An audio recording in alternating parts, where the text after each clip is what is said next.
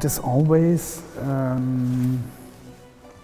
translation from a really body work. Every day I made drawings, yeah, and then my paintings are always a result of body works. I translate it in a special language that is designed in a computer way.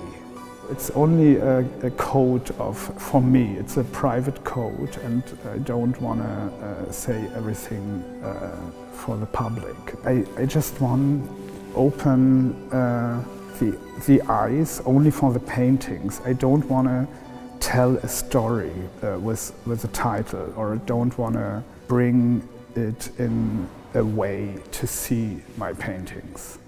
I don't work with computers, but my head and my arm is a translation for the computer work.